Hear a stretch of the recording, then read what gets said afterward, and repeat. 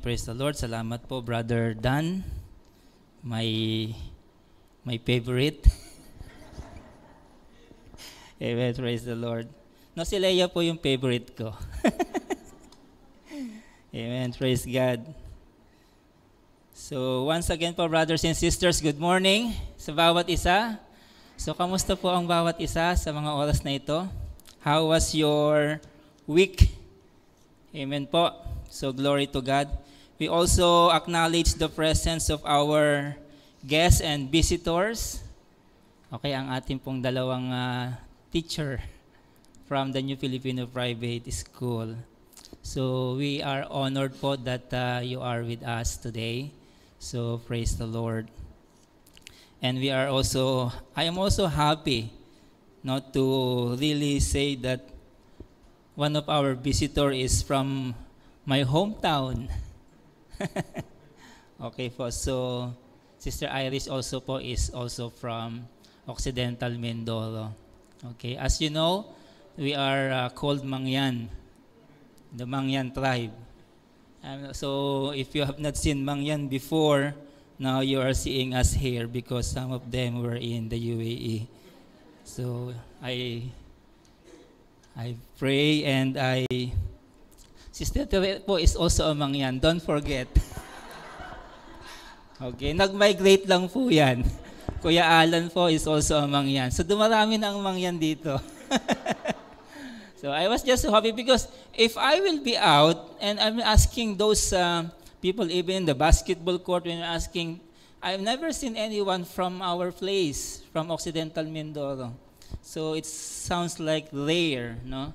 And it happened na ngayon po dumarami na kami. Amen. So praise the Lord. So nakakatuwa lang po on how the Lord is bringing yung mga tao na we are also connected po because of her teacher was our classmate in high school. It was the friend of my wife, Lorna. So marami po kaming mga, kakilala that we can relate to. Amen. So praise the Lord. And once again po, good morning sa bawat isa. Amen. So everything is ready. Amen. Praise the Lord. So God is good. And all the time. Amen. So praise God. So by way of introduction, one thing that I really desire on my retirement is to have a farm. Okay, na magkaroon ng coconut trees, yung dwarf po, no? Magkaroon ng goat farm, di ba? Yung mga chicken free range farming. No, those are those dreams that when you get old, no, if it is God's willing that God would allow it, I would also like to have a sheep. Okay po, yung mga tupa. No, because I wanted to experience how is it to shepherd sheep. So ang pag-uusapan po natin today, our subject today will be talking about shepherding. Okay, o yung pagpapastol. So in generally speaking, what we are going to see today is from the perspective of God. So ito po yung ating pag-aaralan for today.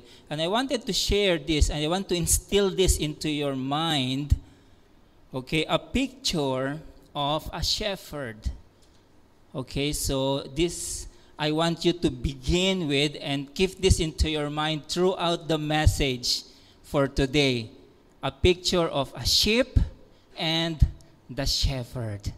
So for us po to really see and understand ano po yung ating mga pag-uusapan for today. So now I'm going to assume that all of us have seen a real live sheep. Okay po? I would assume that all of us here in the UAE have seen this because if I was in the Philippines, I never seen this before. But now, I have seen this, okay? There are so many there sa mga roadside all around the Emirates. Okay? So, makikita nyo po yon. So, hindi po yun yung mayroong bukol sa likod. Camel yun, no? So, sheep, yung tupa, so mostly kasi nakakain tayo ng moton, di ba, ng lambat. The sheep, Okay, so this is the picture that we wanted you to carry on as we go along to the message this morning. And there is going to have a video. I hope yung audio nito is clear. Okay. And I want to show you this.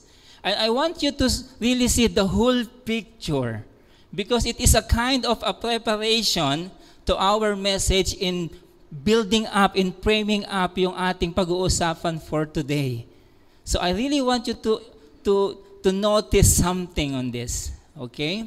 And to observe and get the very message of this video, okay?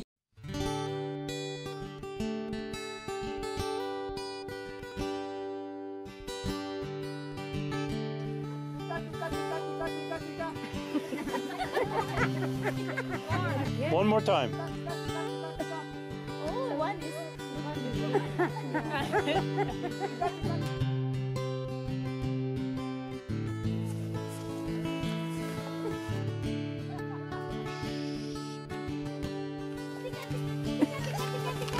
Louder! Tika, tika, tika, tika! Tika, tika, tika, tika! Tika, tika!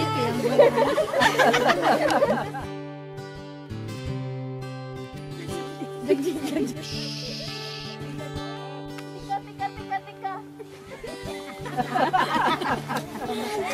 Ayoko.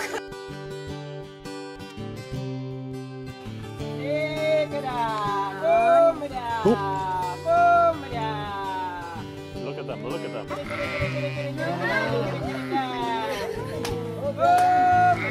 That's amazing. Isn't that amazing? They are coming. Oh my God. Woo! Oh my God. I can't believe it. Oh my God. These two boys. Oh my God. This is amazing. One more. This scared them. Yeah, Eunice made him go away. Oh my God. Was that cool or what? Oh my God. You will never have the same again.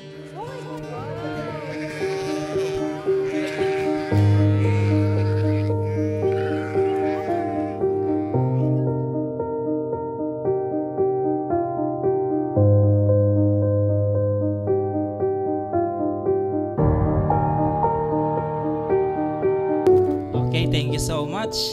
So I hope po nakita niyo yung the whole picture of this video.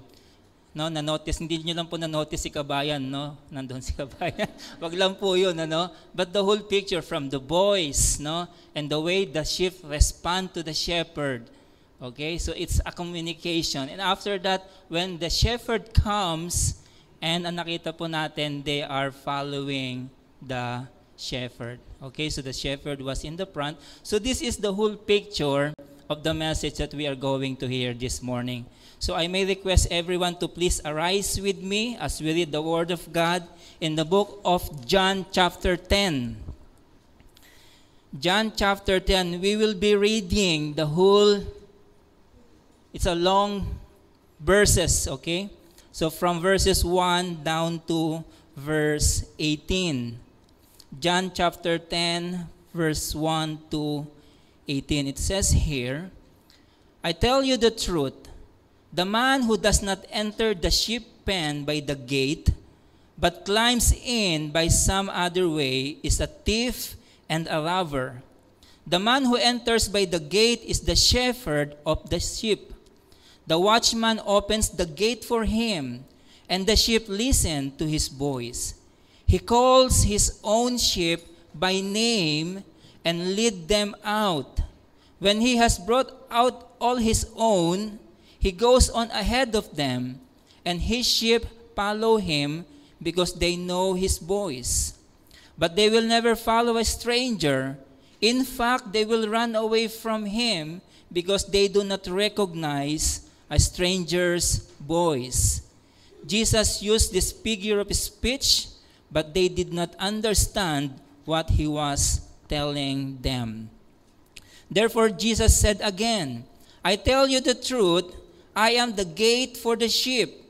All whoever came before me were thieves and robbers, but the sheep did not recognize them. I am the gate. Whoever enters through me will be saved. He will come in and go out and find pasture. The thief comes only to steal and kill and destroy. I have come that they may have life and have it to the full. I am the good shepherd. The good shepherd laid down his life for the sheep. The hired hand is not the shepherd who owns the sheep. So when he sees the wolf coming, he abandons the sheep and runs away. Then the wolf attacks the flock and it scatters it. The man runs away because he is a hired hand and cares nothing for the sheep. I am the good shepherd. I know my sheep, and my sheep know me. Just as the Father knows me, and I know the Father. And I lay down my life for the sheep. I have other sheep that are not of this sheep pen. I must bring them also. They too will listen to my voice, and there shall be one flock and one shepherd. The reason my Father loves me is that I lay down my life only to take it up again. No one takes it from me, but I lay it down for my own accord.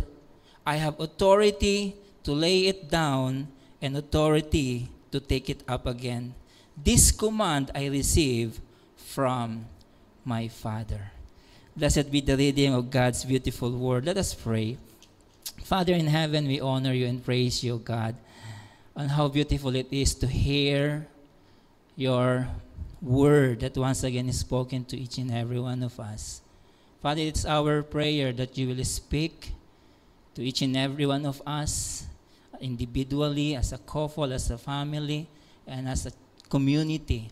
May you able, Lord God, to help us to continue to hear your voice through this message that we are going to hear today.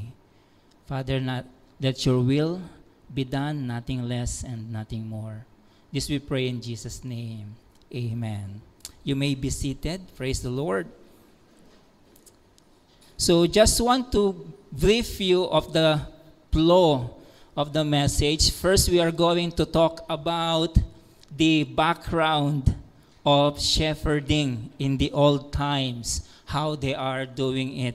Then also we are going to talk about the settings when the Lord Jesus Christ says that I am the great shepherd. Okay, we want to see the situations, what is going on in the surroundings. And the third one is when the Lord Jesus Christ revealed who He is. And the fourth one, syempre, is yung ating takeaway. Okay, a reflection to the message. So these only 4 points that we are going to have this morning. Amen. So praise the Lord. So kids, do you know Shaun the sheep? Yes? And some of the guys answering is also kids. Okay, who have watched this before. But I know that many of the parents here also have watched this. Amen po ba? If you didn't watch this, then malungkot ang inyong kabataan. Okay, so the person there is the farmer. Okay, and there is one in the middle. Okay, si Shaun. And yung dog. Do you know who is that dog? What's his name? Okay, I even also don't know before, but I researched it. So his name is Bitzer. Okay, he is the one controlling the sheep. Okay, the flock. And I will show you again a video of this for us to really see the whole thing before we go on. Didn't think I could live without you. Now I'm living, I don't think about you. Should've known better. Ain't clever than to keep on lying forever together. Didn't know if I would run back or walk or talk, or even if I leave you couldn't breathe or see without me, baby. Maybe that is why you had to go away that night to see that other guy and fill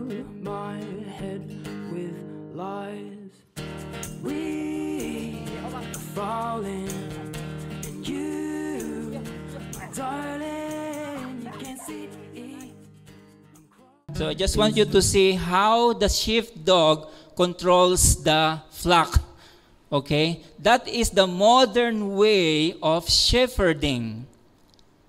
Okay, now can you imagine, okay, this huge number of sheep to be done in the way they are doing it before? So today, until today, okay, so in the west part, okay, even in our, in some of the places in Australia, this is the way they shepherd the flock. They use a dog, a sheep dog, to really para itaboy or i-gather yung mga sheep. So there is a relation between the sheepdog and the shepherd. But we are not going to talk about that. We are going to focus on the shepherd and the sheep.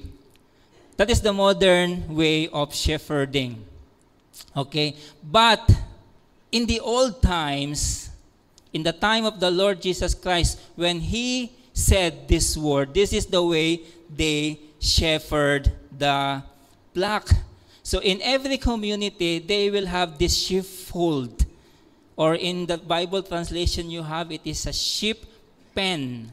So isa po siyang enclosed na place, na kulungan, which is made of stones and somewhere yung mga matatalim na mga wood that surrounds it. Okay, that is for the protection of the sheep, para sa mga thief, okay, and for the robbers. So maraming community in Israel are having those sheepfold. And on those sheepfold, if you will notice, there is only one door. Okay? And on that door, there is always a doorkeeper or a gatekeeper who is going to be right behind that door. Okay? It is like to guard this door. So the idea of shepherding, maybe it's not familiar to us, but in that time, that is very common. They understand that very well because that is like a necessity for them of a sheep.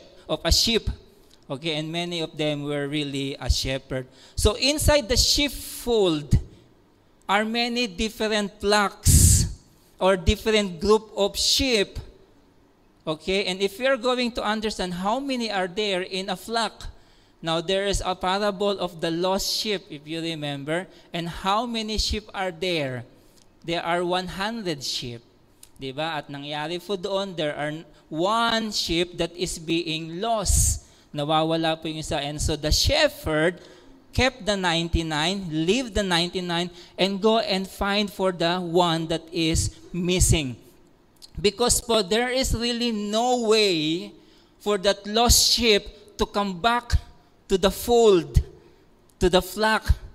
There's really no way for him. He don't have that kind of instinct. That is why the farmer, the shepherd, has to really leave everything and really go and find that. And later on, we are going to see the parallel of this in relation to all of us. So we can say that in one flock, there is 100 sheep.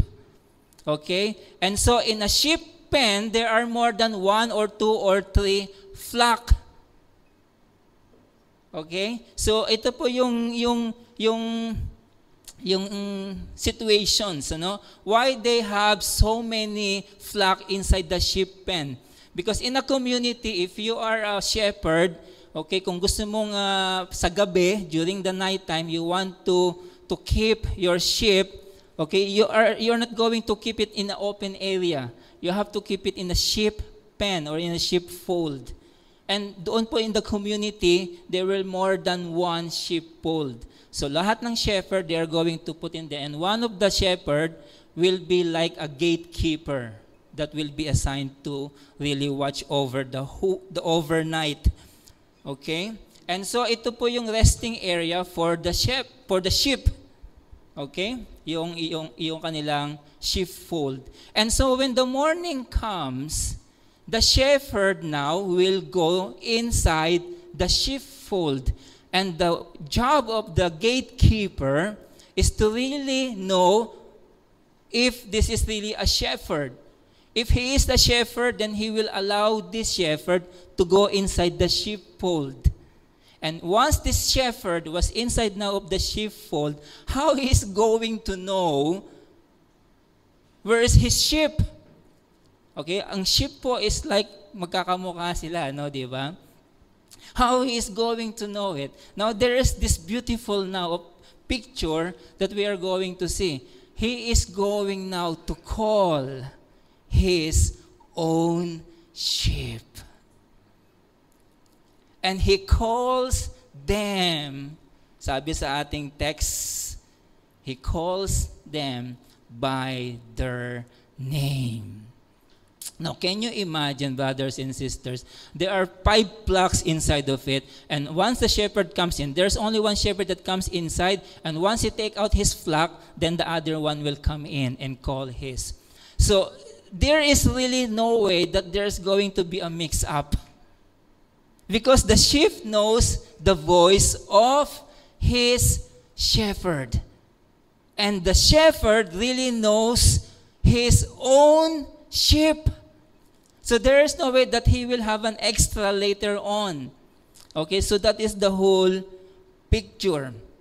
And I don't know if this is like 100, if he is calling by name. Maybe he calls in one name. Yeah, like for example, the video that we have watched.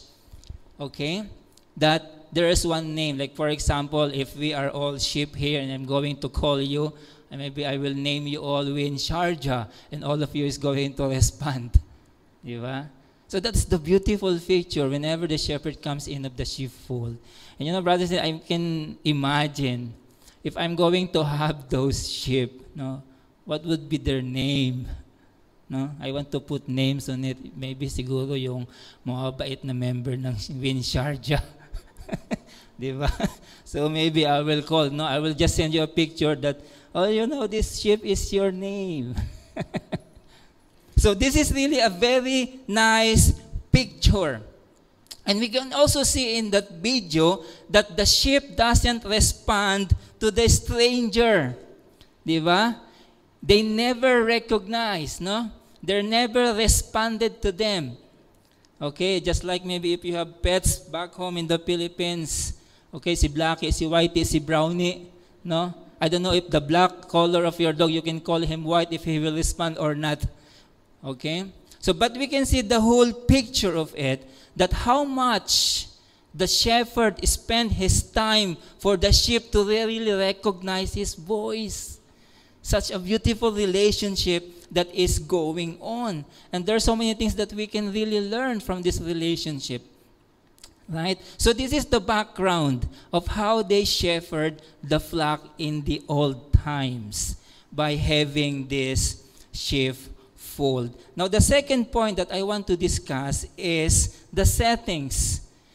What is the settings when the Lord Jesus Christ said this discourse, this word that I am the good shepherd? Ano kaya ang situations in chapter 10 verse 11? Is they have this kind of surroundings na nandoon sila sa parang isang bonfire by the seashore na maraming food, and a person, the teacher who is there standing in all these people who are sitting together. Do you think that that is a kind of a picture? Brother and sister, it's not. But instead, Jesus Christ was in the Temple Mount. Okay po? So ito po yung ang Temple Mount po is the temple which is the center of Judaism. Now, if we can call it in our term, that is a home court of the Sanhedrin. So dayo po ang ating Panginoong Hesus to that very place. So that is the home court of the Pharisee, of the Sanhedrin, those religious leaders in that time. And it is when the Lord Jesus Christ was there speaking, and in those people who are standing against him were the Pharisees that surrounding him. Okay? They were all there, and this Pharisee was so eager, doing their best to really discredit the Lord Jesus Christ and to move all these people, all the Israelites, all the Jews, away from the Lord Jesus Christ. Actually, brothers and sisters, in our text in chapter 10, they were in the middle of this heated conversation, heated arguments. If we are going to read from chapter 8, from verse 12, it begins there. Because it is the time when the Lord Jesus Christ, in chapter 8, verse 12, that He says that I am the light of the world. It was there. It starts the confrontation that heated up, okay, between the Lord Jesus Christ and the Pharisee. And whenever the Pharisee heard the Lord Jesus Christ is speaking, it angered them. And if we are going to follow the narrative from chapter 8 down to chapter 9, down to chapter 10, we are going to feel the intense pressure that is going on in the question and answer portion. Every time the Pharisee challenged the Lord Jesus Christ of this question, the Lord Jesus Christ answered them back. That every time the Lord Jesus Christ answered them, they were shocked in the way Jesus handled every situation. And sometimes the Lord Jesus Christ even insulted them with the bold declaration of our Lord and Savior. That's why in John 8:51, I tell you the truth, verily, verily, I say unto you, if anyone keeps my word, sabi niya doon, he will never see death. Grabe, no? The Pharisee was asking him a question, who are you? In whose authority that you were speaking in our midst? And the Lord Jesus Christ says, I tell you the truth, if anyone keeps my word, he will never see death. And the Pharisee jumps on this when he said, what you were saying? You mean that your word is equal to the word of God? Diba? And that is the way the Lord Jesus Christ is saying, that the word that I am speaking to you are the same word that God is telling. Diba? We remember last Sunday, Pastor Nick preached to us, the Lord Jesus Christ revealed us the word of God. Amen po. So every time the Lord Jesus Christ answered them, they always challenge Him. Kaya po pagbabasahin natin dito, no? Sabi dito sa 52, at this the Jews exclaimed. The Jews were shouting, were crying when the Lord Jesus Christ says that, I tell you the truth, if anyone keeps my word, he will never see death. At this, the Jews exclaimed, now we know that you are a demon-possessed. Sabi na sa ating Panginoong Jesus, Abraham died, and so did the prophets. Yet you say that if anyone keeps your word, he will never taste death. Are you greater to our father Abraham? He died, and so did the prophets. So who do you think you are? And Jesus replied, if I glorify myself, my glory means nothing. My Father, whom you claim as your God, is the one who glorifies me. Though you do not know Him, I know Him. Imagine you can say this to the Pharisees.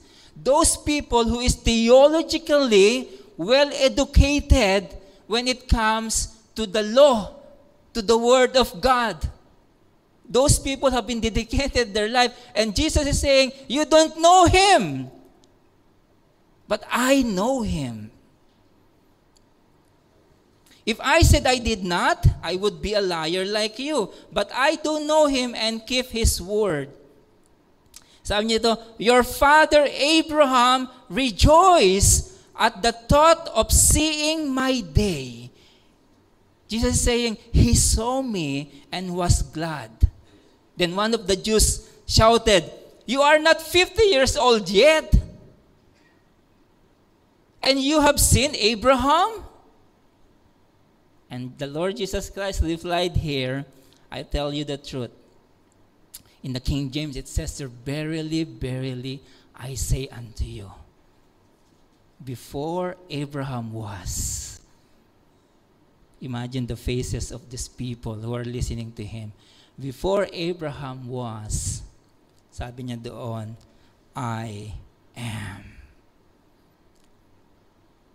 The Lord Jesus Christ are saying and taking the covenant name of God, Yahweh. I am. And he is taking it into him, applying it to himself. And so what happened in the following verse? At this, they pick up stones to stone him. But Jesus hid himself, sleeping away from the temple grounds. And you can feel the intense pressure that is going on when the Lord Jesus Christ were speaking. So that is the beginning of those confrontation. And so it follows in the chapter 9 discourse when the Lord Jesus Christ, actually brothers and sisters, this also happened on the same day. So when the Lord Jesus Christ were on the temple, he saw this man who is born blind. Diba? And pinagaling niya ito. And nakita natin yung narrative flow kung susundan po natin, and we can really see that the Pharisees were so angry at this time. Diba? In John 10:30, mas lalo pa itong nagalit sila, no? When the Lord Jesus Christ says that I and the Father are one. Grabe. In the following verse, again, they pick up stones to stone the Lord Jesus Christ. And when the Pharisee, in chapter 11, when the Pharisee saw that they are really losing the grip over the people, they are really losing the power over the people because many now are following the Lord Jesus Christ. Diba? So what comes to them? The worst part is they plan now to kill the Lord Jesus Christ. John 11:53. So from that day on, when the Pharisees, when the whole Sanhedrin council gathered together in a place, what they have planned is to kill the Lord Jesus Christ. So that is the settings, that is the image that draws in the Lord Jesus Christ. We are in the middle. The Lord Jesus Christ, we're in the middle of the first one that they're planning to stone him, and the next one where they are planning to stone him again, and of course, when they are planning to kill him. The Lord Jesus Christ in chapter 10 were sandwiched. He is in the middle of this confrontation. So it's not really a really cool message, a really cool situation. Okay? There were people watching the Lord Jesus Christ trying to kill him. And now, when the Lord Jesus Christ revealed himself, sabi niya dito in verse 11 of chapter 10, I am the good shepherd. The good shepherd lays down his life for the sheep. So here is the Son of God, the Lord Jesus Christ, revealed himself as what? The good shepherd, the great shepherd. Here Jesus is making a great and absolute shocking revelation of himself. I am the good shepherd. He is claiming to be God. And the people, once again, surrounds him, knows this very well. When the Lord Jesus Christ says that he is a shepherd, they know what the shepherd means. Diba you remember Psalm chapter 23? The Lord is my shepherd. They only have one book, the Old Testament. And the people of Israel knows well what it means of a shepherd. Diba? Again, it says here, Isaiah 40, he shall feed his flock like a shepherd. It refers to God himself, that he shall gather the lambs with his arm and carry them in his bosom, and shall gently lead those that are with young. Ezekiel 34 verse 11, for this is what the sovereign Lord says, I myself, God is saying here that I myself will shepherd this flock. I will search for those sheep and will look after them. Ezekiel chapter 4:15, I myself will tend my sheep. I myself is the shepherd who is going to take care of the sheep. This is what the Lord God means here. In Psalm, there are so many verses in the Old Testament. For he is our God and we are the people of his pasture. Ibig sabihin po, we are the sheep and God is the shepherd. So we can see, brothers and sisters, if we are sitting, if we are on the feet of every listeners of the Lord Jesus Christ on that time, they really understood about shepherding. And they believe, okay, because the expression in the Old Testament about this is full. Napakarami pong expression about the sheep and the shepherd. The shepherd who care and take care and provide for the flock. So for the Jews, they know that there is only one true shepherd, and that is only God. They know it well because it is their great shepherd who what? Who provide food for them in the wilderness. It is the shepherd, the one and true God who care for them, who rescue them again and again. So they know, all of the Jews, this time they know that it is the one true God is the true shepherd. So the point is that when the Lord Jesus Christ says that I am the good shepherd, he is claiming, he is making a claim that only belongs to God. Di ba? When he revealed himself and he says this word, he claimed things that only belongs to God. Jesus Christ is ascribing the attributes of God to himself. And he declared that he has the authority that only belong to God alone. So he is saying that he is God, although it is indirective. We cannot see in the gospel that the Lord Jesus Christ really says that I am God. But in all of the principles, what he meant in every word that he says, that he is God. Amen po ba? So again and again, we can see that the Lord Jesus Christ is telling them and showing them that I am God incarnate. I am God in person. Ako ang Diyos na nagkatawang tao. And for that reason, they accused him, the Pharisee accused him of blasphemy. They were saying, you were insulting our God. Diba? And so in our next verse, sabi diyan, the hired hand is not the shepherd.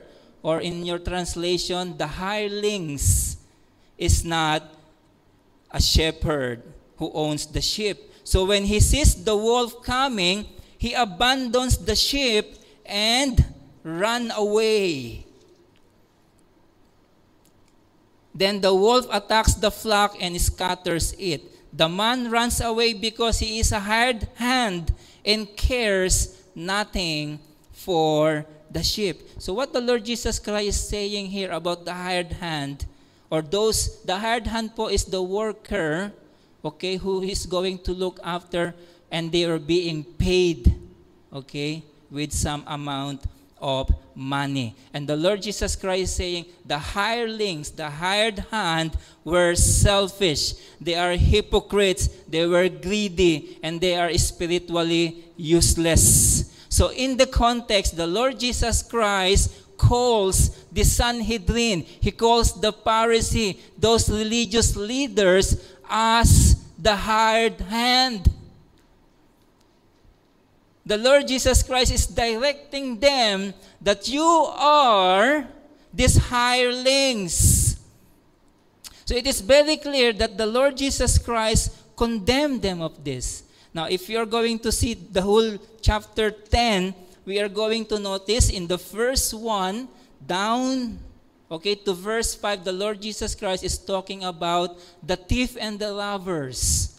Okay, we know the thief is like Judas, he is a thief.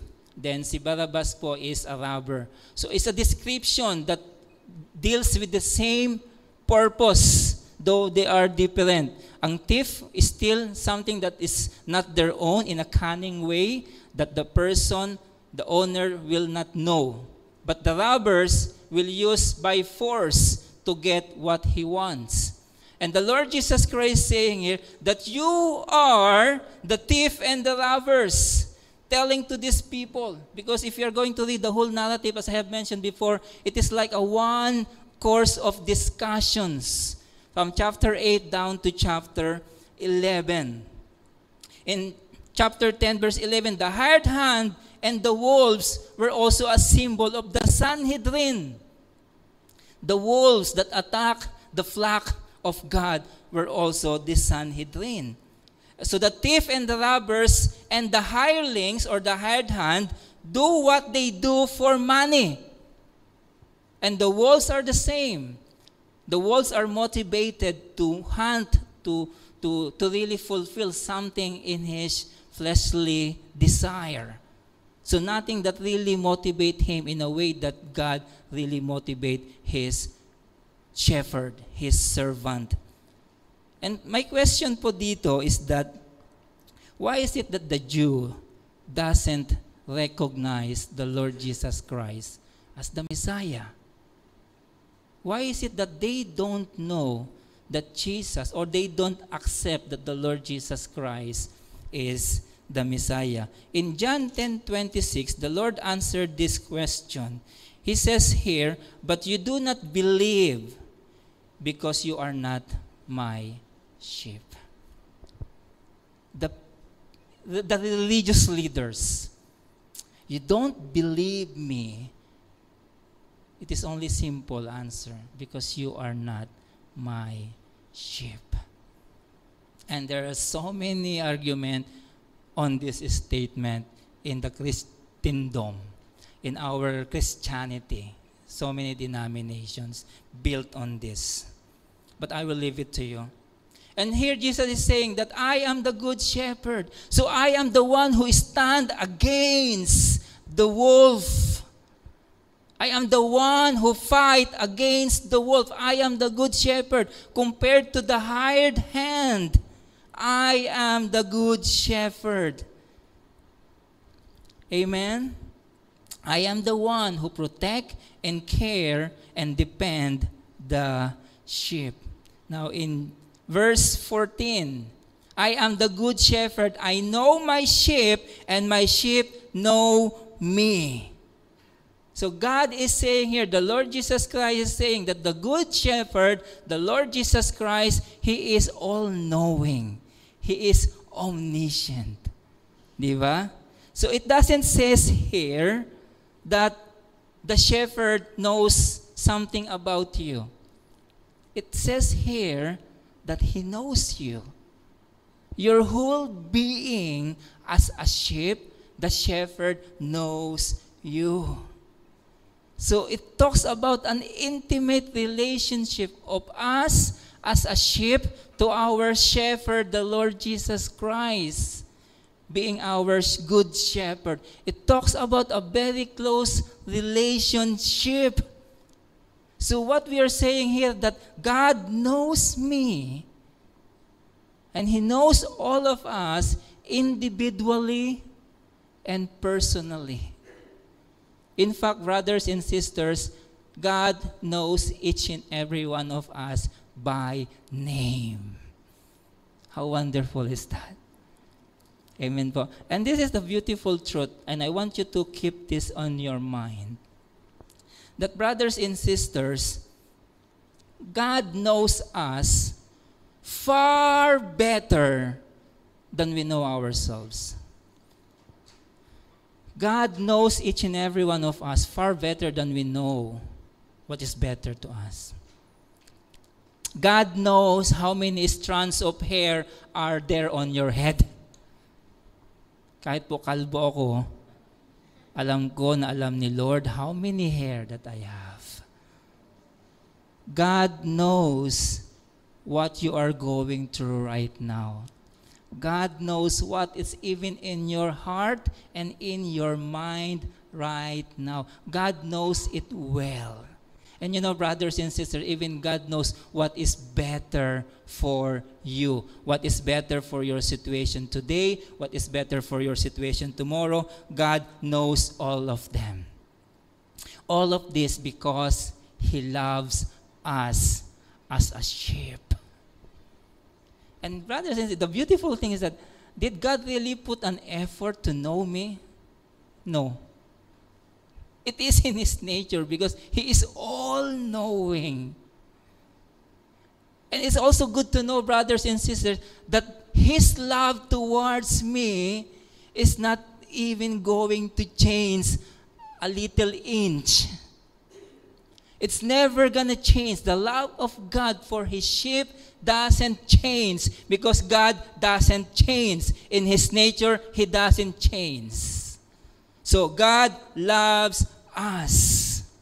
Amen po? So praise the Lord. That the way that God loves me before the foundation of the world, bago pa ako pinanganak, ang pagmamahal ng Diyos sa akin is ganun na hanggang sa mga oras na ito. And that love, brothers and sisters, cannot be measured. Amen po? In the following verse, the reason my Father loves me is that I lay down my life only to take it up again. So what the Lord Jesus Christ is saying here, that as a good shepherd, I am in full control. God is speaking of His sovereignty. Amen? He has the authority over life, and also He has an authority over death. And no one in all of the created beings have that kind of authority. Because that authority is only belongs to God. Amen po? It's only to Him. And you may also notice it says here that I give my life. I lay down my life. His life was not taken. It was given. I lay down my life for the sheep. It also speaks of, brothers and sisters, of His death. And at the same time, it speaks of His resurrection when He said that I lay down my life only to take it up again. It speaks of His atonement, that the Lord Jesus Christ died for us, that His blood has been shed for the forgiveness of our sin. He purchased us with His precious blood. So that is the analogy of our good shepherd. When it also speaks of His resurrection, because He says that I lay down my life only to take it up again. Who is having that kind of authority? It only belongs to our God and the Lord Jesus Christ. We're saying that I have that authority. Now, there might be a shepherd that can die for the sheep, but when that shepherd die, the sheep has now in danger. Diba? Any shepherd can die for the sheep, but the great shepherd were different, because when He died, He keep the sheep in safe place. And sabi doon, nothing could ever pluck them out from my Father's hand. What a beautiful truth. Just go and read the whole chapter. Okay, let's move forward. What is our takeaway Okay? Our reflection to these brothers and sisters. Now, I want you to really understand that we are the sheep. We are the follower of the Lord Jesus Christ. So, you're not to be sad when you are not called to be the lion, the lioness, the tiger, the bulldog, the American bully. Diba? You are not called to be a cat.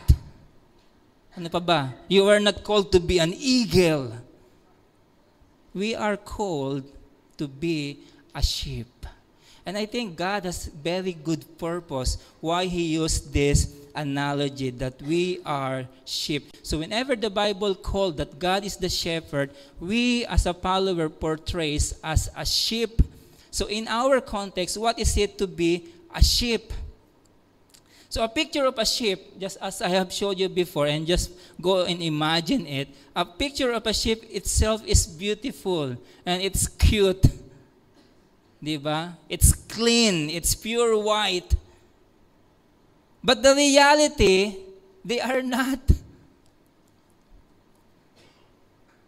The sheep always need a shepherd to guide them and lead them into the pasture. The sheep were entirely and completely dependent on the shepherd. So it means that the sheep cannot survive without the shepherd. So hindi po yun magsusurvive just like a cat. Just leave it there and for sure buhay yan. Makakakain yan. But the sheep, they are fully dependent to the shepherd. They were helpless. They cannot go on their own to the pasture. That is why if you see the video, they are just going to follow the shepherd. They will just stay in their place. If the shepherd doesn't call them, they will not come. They will not go to a pasture. Okay? They don't have that kind of capacity. They cannot find a pasture on their own. So, ganun po yung sheep. Sheep always wander away from safety. Kaya po may fence. And every time po ang ginagawa na, they will move around to that fence. And every time na may opening, they are insisting to really go out. That is the nature of the sheep. Kaya po ang the farmers today, when I saw the video, watch those who make a documentary, they always have to make it sure that the fences were maintained from time to time. Because the sheep instinct, they always move away from safety. And this is why, brothers and sisters, it's important that they were in the fences. Sheep are also defenseless. They don't have those fangs, those sharp teeth. They don't have claws to really punch against the predator. If you will send him into the wild, they will die of what? They will die of panic. When they hear like a loud sound, a flowing water, they will run around, hit their head, get injured, and die. That is the sheep. They are really defenseless. They don't have any instinct to fight and to protect themselves. They don't have any way to hide, to camouflage themselves. They don't have those kind of instinct. They were also dirty. They don't have the instinct to clean themselves. Just like yung may mga pusa dito, di ba dinidilaan nila sarili nila, they can clean themselves. But the sheep doesn't have those kind of instinct. They were dirty, and if they will not be cleaned by the shepherd, for sure they will die in a short period of time. They were fully dependent to the shepherd. And also they easily get lost. Yung pusa, iwan mo siya 500 meters away from your home, for sure, bago ka makauwi, nandoon na yan sa bahay mo. But the sheep, you send him 50 meters away from the pasture, he will get lost of the track. And he will not be able on his own to come back to the flock. He doesn't have that kind of instinct. And so, brothers and sisters, we can relate on this. All of this truth about the sheep that means in the Bible talks about each and every one of us.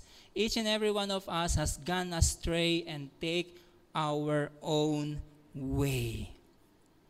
Diba? When the sheep was astray, kapag naligaw po ang sheep, he will be out of track. there is no way for him to come back unless the shepherd bring him back to the flock. So that is the reality, and we have to face it.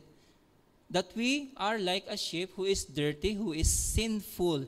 We are being stained by sin in our nature, in our own will. We are all sinners. We are rebellious people. We are spiritually helpless, and we are fully dependent on our shepherd. So we need the Lord Jesus Christ, our Savior, our Master, our Provider, our Protector, to be with us. We are fully dependent on Him because He is the one who is going to lead us. That beautiful picture of Psalm 23. That if I will be in the Lord, I shall know in want. Wala na akong kailangan pa. And if we are truly His sheep, we hear His voice and will follow Him. Can we have the praise and worship team here in the front? And we are now going to close. So brothers and sisters, the question here is really, are you belong to the Lord Jesus Christ as your shepherd? Diba? Because if not, then you are a sheep that doesn't have a shepherd. You are a sheep that doesn't have any guide in your life. No one is directing you. That is how it is. So it is very important that we always acknowledge that the Lord Jesus Christ were our shepherd. Let us all stand up and let us pray. And after that, we'll have our benediction. Heavenly Father, we honor you and praise you, God, once again for this wonderful day that you have given us. Thank you for enabling us to see the very message that you want us to instill into our hearts, Lord God. And Father, it is always our prayer that whenever you speak through your word, enable us, O Lord God, that we may hear it. Enable us, O Lord God, that we may obey it and that we may give glory unto your name. Father, we pray for each and every one of us here in our midst, for those brothers and sisters who are really longing to hear your voice, that you will speak forth to them. Father, enable them, send thy Holy Spirit, and bring them, O Lord God, before you. Thank you, O God, once again for this victorious day that you have given us. This we pray in Jesus' name. Amen. Praise the Lord.